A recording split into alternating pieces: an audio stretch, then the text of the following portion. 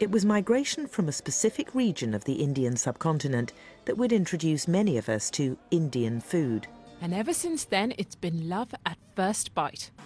From Bangladesh to Birmingham, the sights and smells in this restaurant kitchen have been inspired by its people for generations. Adapting that taste of home to the British palate is what inspired immigrant Wati Ali when he first set up Rajput in Cottridge in 1986. Today his family returned to where it all began. All night he's been cooking and leave everything because in the afternoon is a party and it's surreal. And yeah, got burgled that night. I remember actually when he got burgled that night and the burglar actually ate the curry.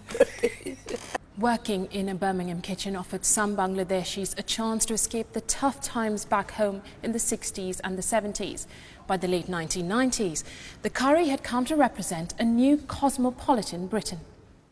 His father's experiences have inspired local artist Muhammad Ali's latest exhibition at the Birmingham Museum and Art Gallery. You look at the pictures of some of these men in the pictures behind me and you see them well-dressed, respectable men that knew how to carry themselves in society, establish businesses. The restaurant worker gave birth to active contributors to society that were delivering in a meaningful way. Tougher immigration rules have led to staffing shortages, making it difficult for many of those same kitchens to survive.